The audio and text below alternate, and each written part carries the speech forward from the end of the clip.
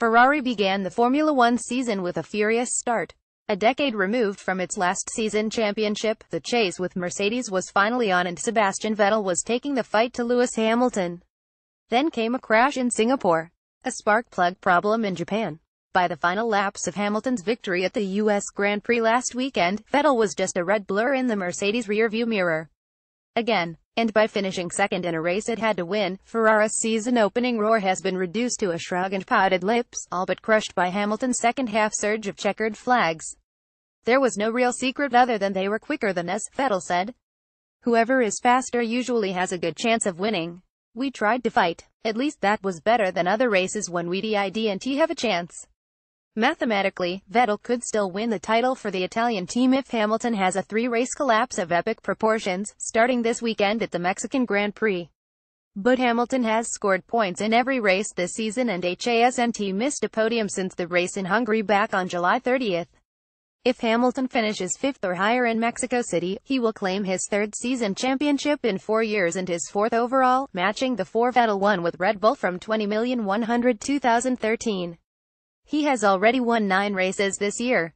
Despite Ferrari's status as Formula One's richest and most popular team, it hasn't won a Drivers' Championship since Kimi Räikkönen in 2007 or a Constructors' title since 2008. This season's Constructors' title has already gone to Mercedes, clinched last weekend in Texas despite Vettel and Räikkönen finishing 23.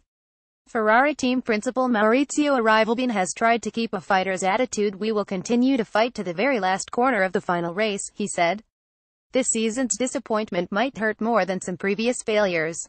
No one was close to Mercedes in the first 2 seasons after the hybrid engine change. And this wasn't the flop of 2016 when Ferrari didn't win a race after seeing big gains the previous year.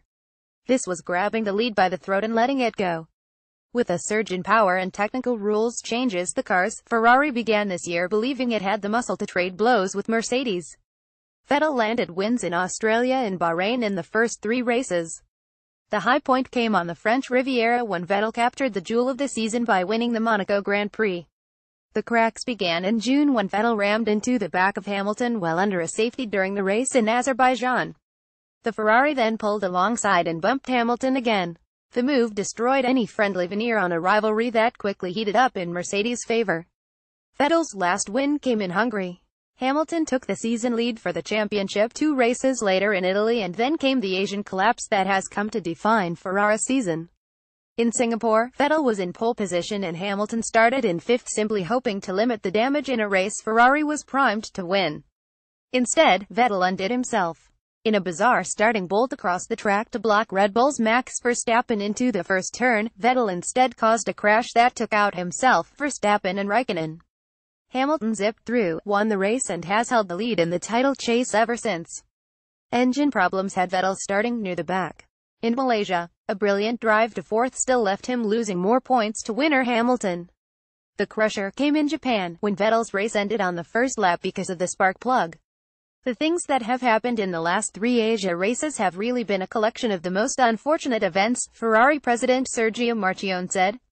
Marchionne said he doesn't expect team overhaul ahead of 2018. We need to win, that's the most important thing. I don't think it's attributable to a single guy, Marchionne said. Vettel trails Hamilton by 66 points heading into Mexico and he knows his rival is poised for another title. Vettel seemed resigned to that likelihood in Texas. He briefly held the lead out of the start but quickly surrendered it when Hamilton made an easy pass on lap 6. Instead of blocking Hamilton to at least take the fight to him, he let him go. I was a little surprised Sebastian didn't defend more, Hamilton said. I would have.